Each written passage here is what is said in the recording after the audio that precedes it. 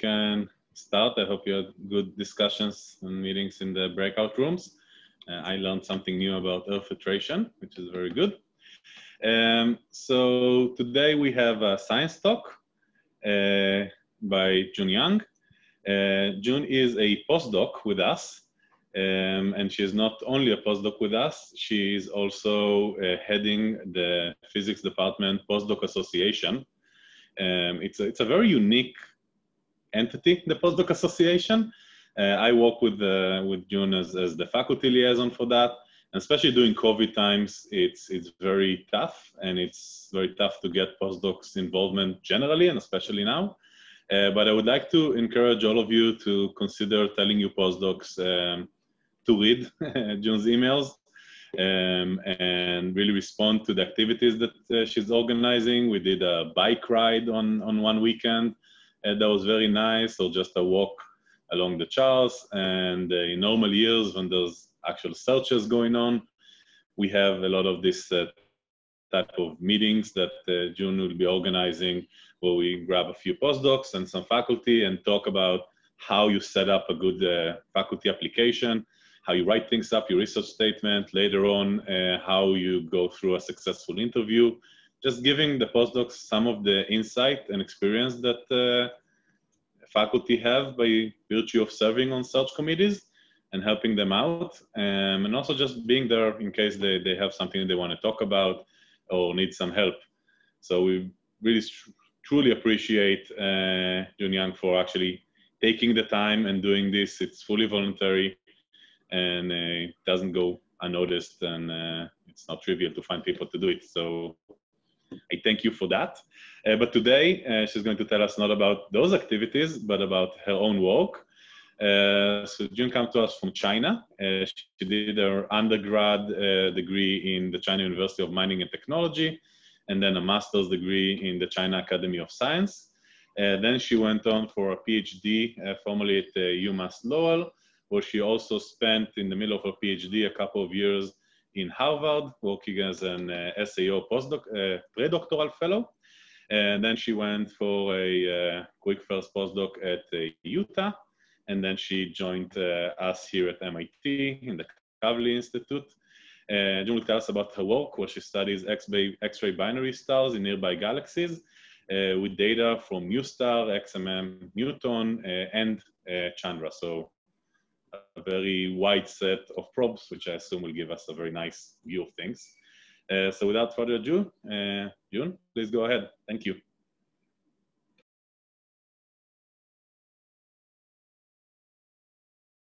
You're muted. Thank you all, and thanks everyone for having me here. So I will talk about the high-mass X-ray battery in nearby galaxies. I will start with a short introduction about the pulsars and their discoveries. For the pulsars in the Magellanic Clouds, I will show a comprehensive library. Later, then I will introduce a pulsation search in IC10 to form a comparison sample with SMC pulsars. After that, I will show the high-mass X barriers in a larger local group galaxy M33. So you already know that pulsar is short for pulsating star. Is a highly magnetized neutron star that emits a beam of magnetic radiation. This radiation can only be observed when it points towards Earth. Much the way like the lighthouse, it can only be seen when the light is pointing in the direction of an observer. So this shows the evolution of stars. Start with a stellar cloud with proton stars. A small star becomes a red giant, planetary nebula, then a white dwarf is formed. A large star goes through radar supergiant, supernova exposure, and a new star or black hole is formed. So after pulsar goes through after the burning phase and collapse, the pulsars are formed in supernova explosions. So the neutron stars are formed only when the mass of the stellar core is larger than 1.44 solar mass, which is also known as the Chandrasekhar limit. This shows the structure of a neutron star. The unknown inner core, the superfluid neutrons, protons, and electrons, the inner and the outer crust, the polar cap with the open magnetic field lines. On November 28, 1967, Jocelyn Bonner and Anthony Hewish discovered the first pulsar with a spin period 1.33 seconds. Imagine a pulsar has the size of a city and rotates every second. In 1974, Hewish and Ryle became the first astronomers to be awarded the Nobel Prize in Physics. A battery pulsar is a pulsar with a battery companion, often a white dwarf or neutron star. In at least one case, the companion neutron star is a larger pulsar, the double pulsar PSR J0737.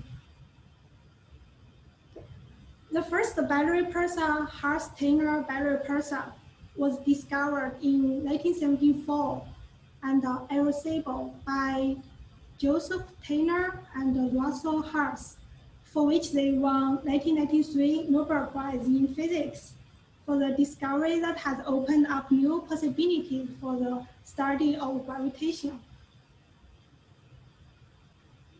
Positions result from the rotation of the magnetized neutron star, and the modulation arises from its battery orbit.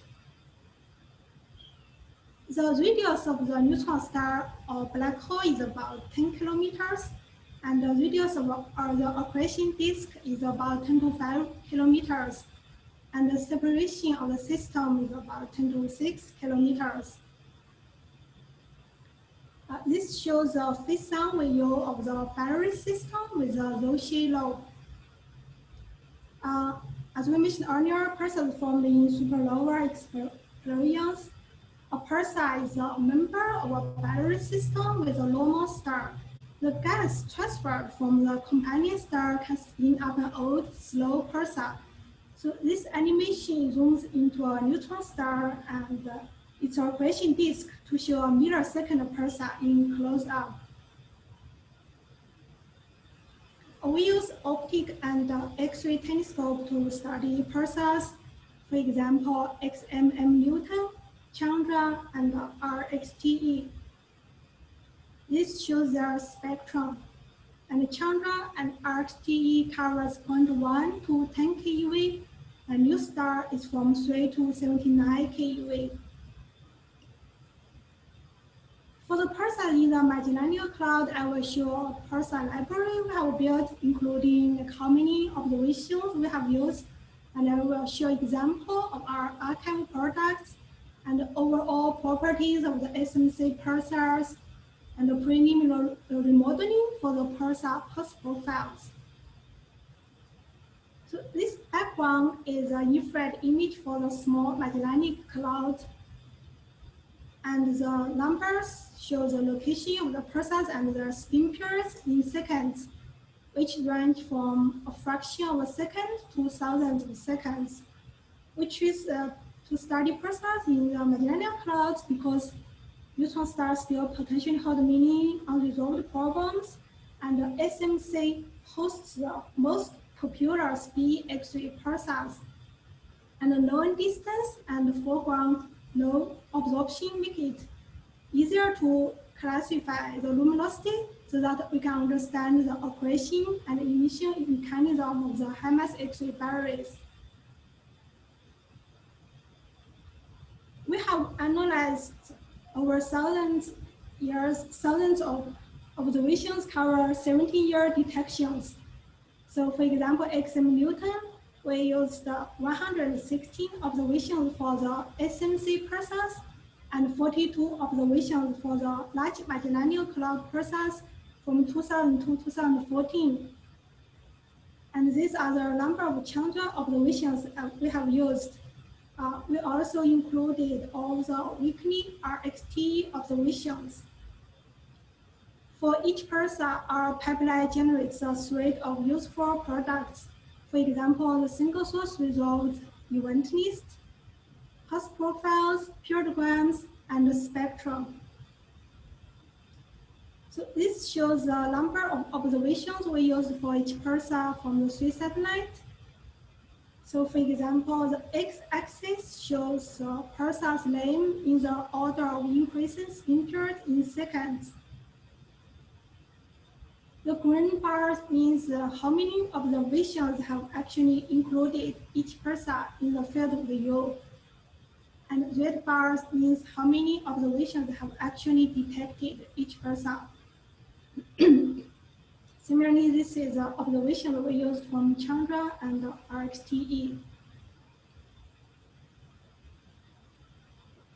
So overall, for all the known pulsars, we have put their luminosity from the 3 satellites in this figure. And different color means different satellite detection. So XM Newton are in green, Chandra are in red, and RxT are in blue. The field symbols means the pulsar's positions are detected, and unfilled symbols shows low significant positions are found. This could lead the accurate location of the propeller line. So below this line, low significant positions are found. The faintest and brightest source can map out the SMC pulsar's luminosity range from 10 to 31 to 10 to 38 erg per second. For each pulsar, we have also combined the 3 satellite measurements.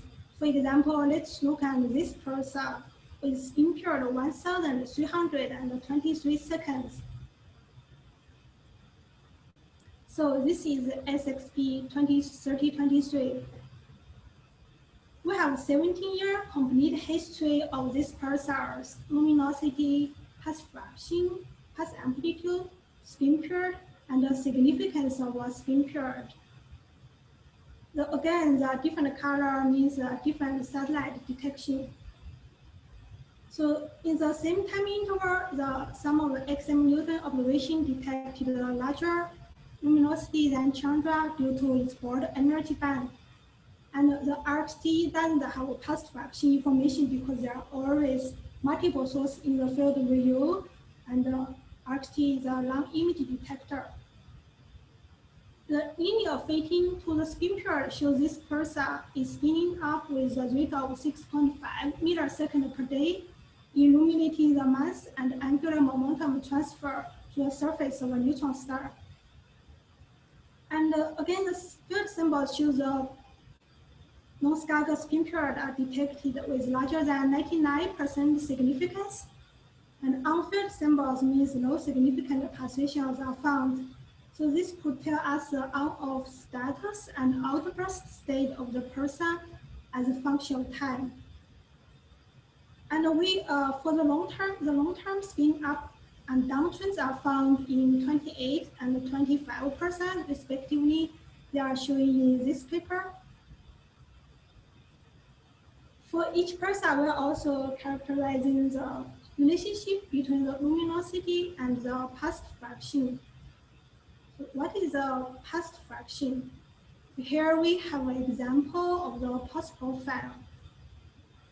We use 3 different ways to calculate pulse fraction. The first, we use the maximal flux minus minimal divided by the maximal, which is also called the amplitude modulation. The second way is related to the average flux, and the last one is related to the root mean square of the flux. All the 3 different pulse fractions anticorrelates with the luminosity. This is very different with the traditional report about SMC pulsars because they all show positive correlation between these 2 variables. This means there are different operation modes going on. For example, the spheric operation instead of the operation disk, and the whole surface thermal emission or change in emission geometry. This means when the source becomes brighter and the pulse component increases, but the pulse fraction decreases. We use the Monte Carlo method to test the significance of these anticorrelations. This figure shows 400 simulations as a function of the slopes. The positive slopes are the false positive detection of an anticorrelation in the real data. So this shows this anticorrelation about 2 sigma confidence. Here we come back to all the SNC process. Well, put their long-term spin period derivatives as a function of spin period in this figure. This p dot are the absolute value. The red dot means these pulsars are spinning up, and green means they are spinning down. We can get their characteristic age of the SNC pulsars as shown in the dashed green line. So most of the SNC pulsars are about 10,000 or 100,000 years old. We also calculate the mass occlusion rate as shown in the dashed red line. For example, this one is about 10 to negative 16 solar mass per second. So the relation between p dot has shown a similar trend as the other pulsar population shown in this figure. So we try to build a bridge between these two pulsar populations. For example, let's pick a pulsar with spin period 101 seconds, and assume the p dot is constant. So when the pulsar becomes older, after 626,000 years later, the pulsar will spin up to 1 second. And the battery system might be disrupted by the third object in the universe. So the battery system got detached. So this pulsar becomes an isolated pulsar, which will be located in this area. So far we'll talk about the pulsar library, and we have also built a preliminary modeling for the pulsar light curves with the off-center magnetic axis. The arbitrarily sized hotspots of a neutron star are shown in the red dots, while blue dot presents the center of the pulsar, and the magnetic axis doesn't have to go through the center. The black line is the photon path, including the light bending effect. With this light bending effect, the visible region of the neutron star surface is significantly intense, which can be expressed in this formula. The R is the radius of the pulsar, and R over Rg is the Stewart child units. The initial radius is Stewart child units. And infinity, the flux is reduced by the gravitational redshift factor Z sub G, which is related to the mass radius ratio.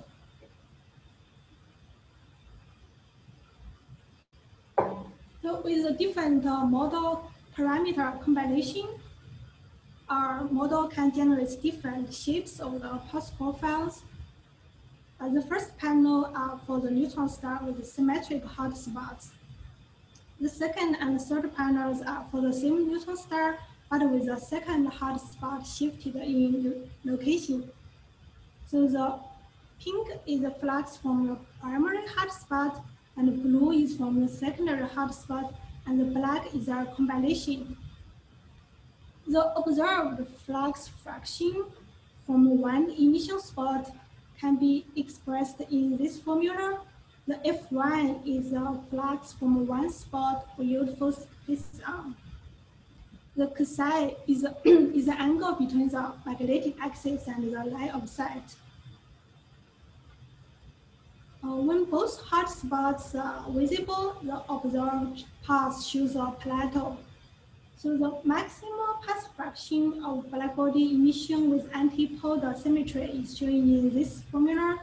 If we want to get a larger path fraction, it can be produced by pulsars with asymmetric hotspots or with more than 2 hotspots.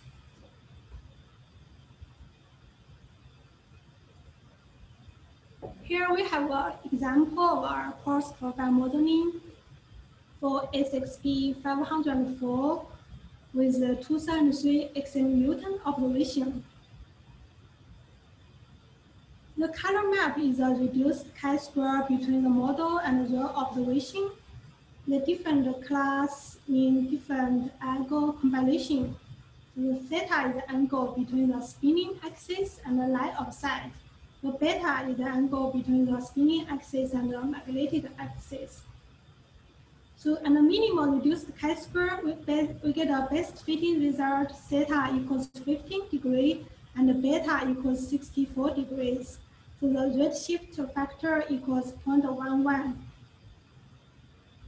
With this result, the light curve comparison between the model in red and the observation in black is shown in this figure. And the bottom left is a long struggle per spectrum comparison between the model in red and the observation in black. So we also take a look at the different younger galaxy IC10, so we can form a comparison sample with the SMC pulsars. Because this galaxy is the closest known starburst galaxy with a starburst age of 10 million years old, which is located about 660 kPa away. This galaxy actually is only 1% the size of our home galaxy Milky Way. Is in the act of forming many new stars, which it made an ideal laboratory to study a hard catch phase of stellar evolution. We have searched the position in 200 X-ray point sources in the direction of this galaxy. This background is an RGB image from XM Newton observation. The green circles are the pulsar candidates we found.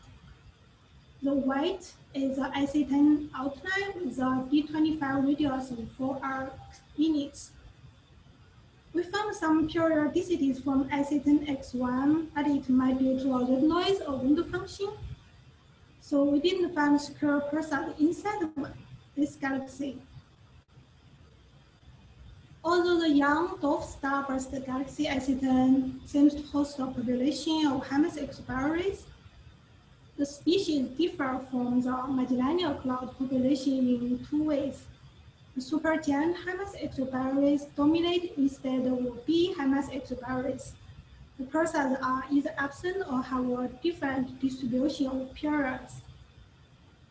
Moreover, the age of the galaxy also plays a very important role in the formation of Hermes exospiralis.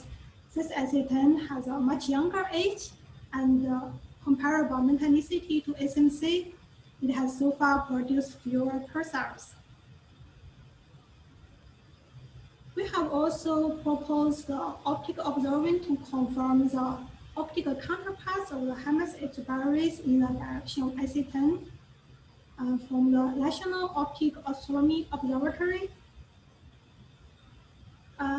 The background is still the XM Newton observation.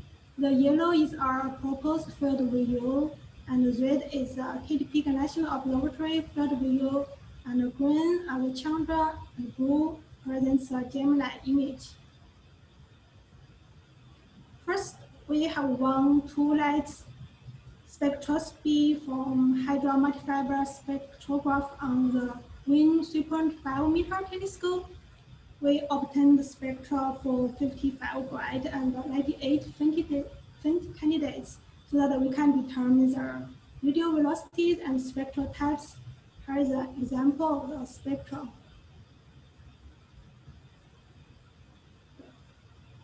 We have also 1-2 half-lights Maya image data from the 4-meter telescope, and we manually changed the filter.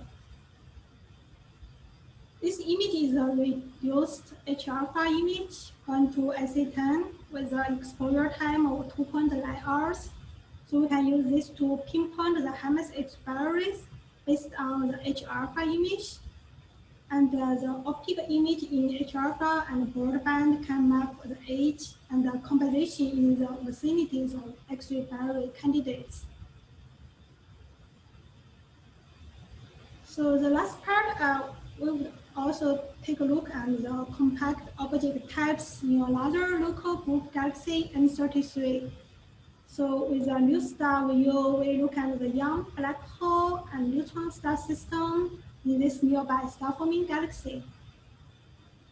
And we choose this galaxy because its known distance, relatively face-on orientation, active star formation made it an ideal target to study the exogalactic high-mass exoplanet. And these new star observations can help constrain the distribution of accretion states of our low luminosity, high-mass exoplanet-rich population. So here are the field view of the new star observation, and this the upper part. This is the infrared array camera image, and the red shows the field view of the 6 new star observations. And for each field, we have 2 epochs. And so here it shows the information of each observation. We have also searched the positions in the bright sources. We found the periodicities in M33X8 from this new star observation. On the right, this is a power spectrum for M33X8. The 98 minutes is the new star, is the orbit period of the new star satellite. The left peak is 12 minutes. The 2 simultaneous observations from instrument A and B both detected the similar periodicities, but with a discrepancy of 0.7 minutes. So we are unsure where this signal is from.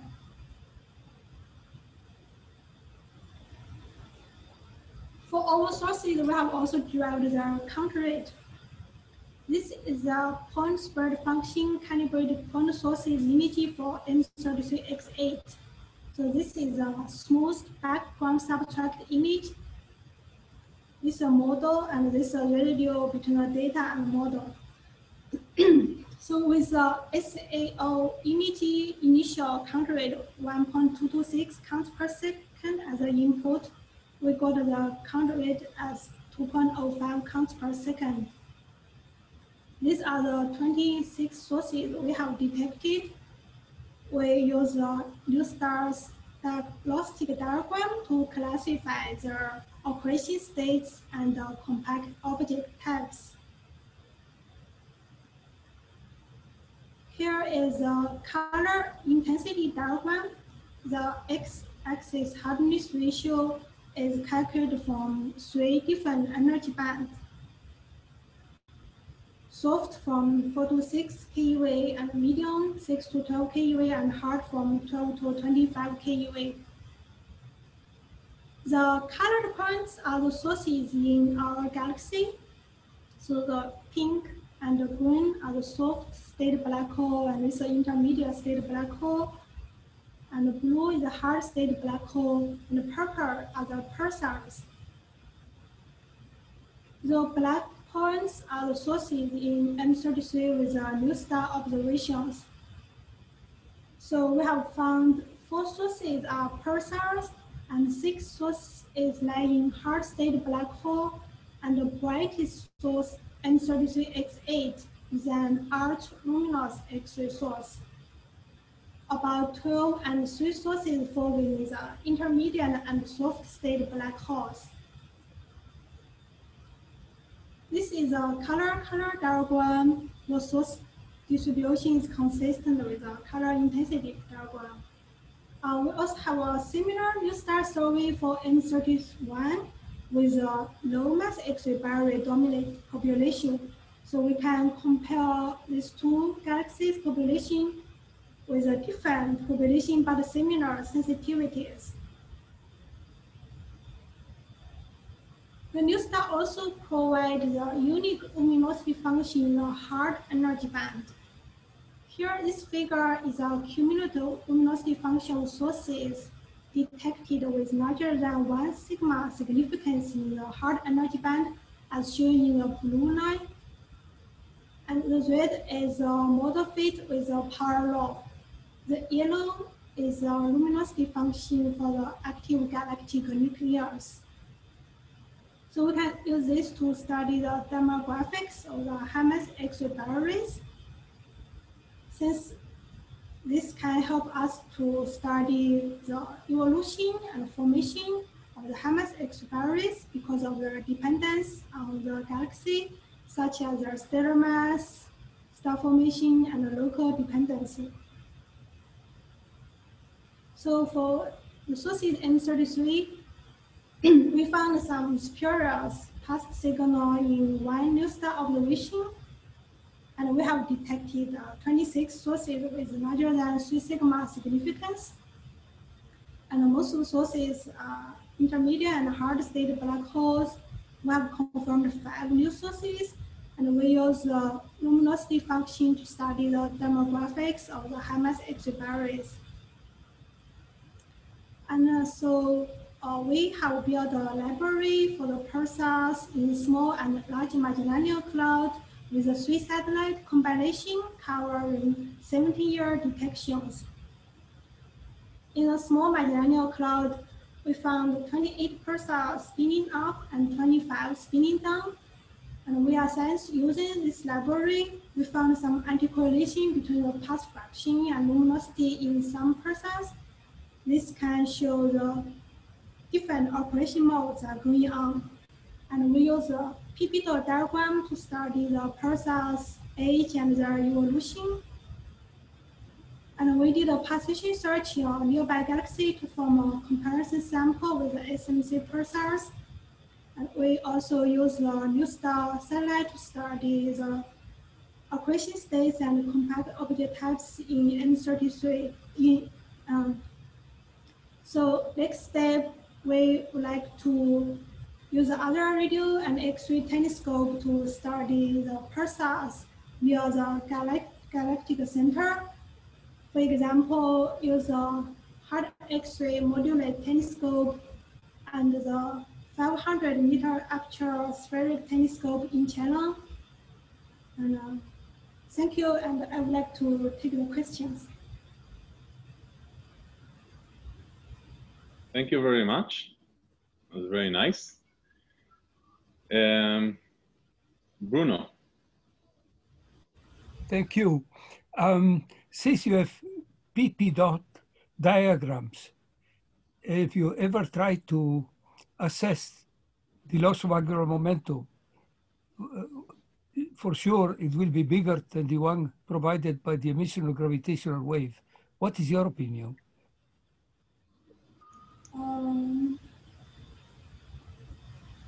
So may you say again? So you mean? It's a difficult question. So you mean what's relative with gravitation?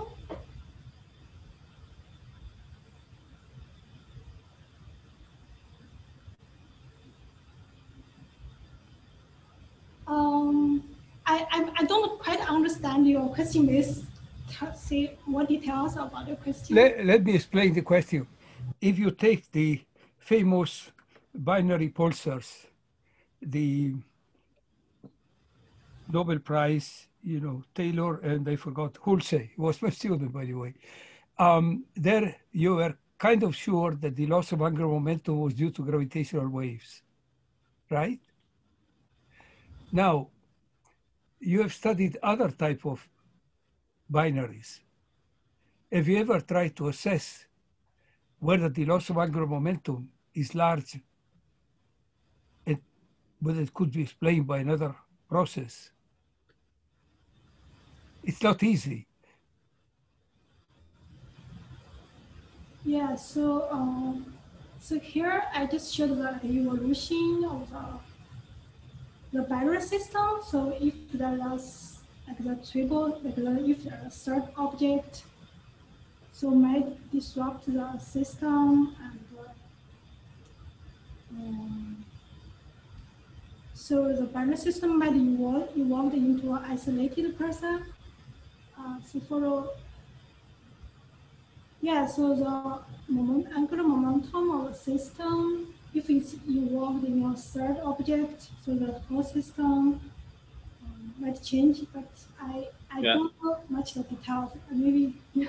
Thank you. Thank I think you can continue this offline. Seems like very detailed. Erin? Hi, Jun. I just wanted to ask a kind of clarifying question.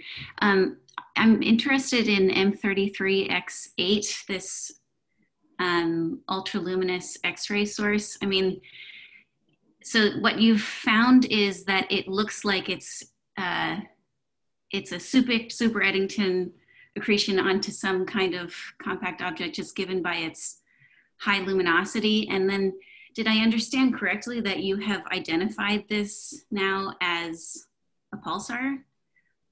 Because that would be, I mean, there's so few of these super Eddington pulsars. It sounds exciting if it's a new one. Yeah, so for this one, because like we found some periodicities from simultaneously observation from instrument A and B, but they are not, there's a discrepancy of 0.7 minutes.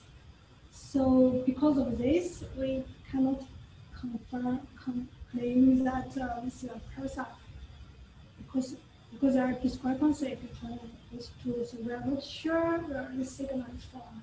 Okay, sounds like you should get some follow-up observations with NICER, some other instrument to confirm that, because there are just so few of these. I think it would be very exciting to confirm the pulsar.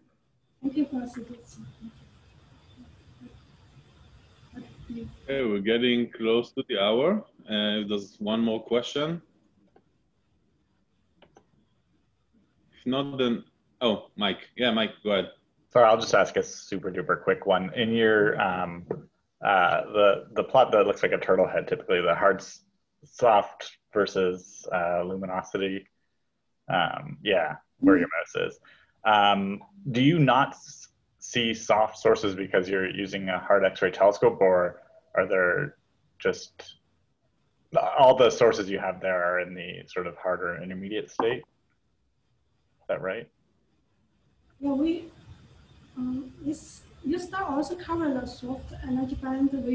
This all the sources we detect with larger than 3 sigma significance. So we don't find sources in the soft band with a larger significance. So this also we detected. Okay. Cool, thank you. Okay, so I think we're just at the hour. So thank you very much for a very interesting talk and for keeping up with the time and for your service. We really appreciate it. And thank you everybody for attending. We will meet again next week. Thank you. Thank you, Jan.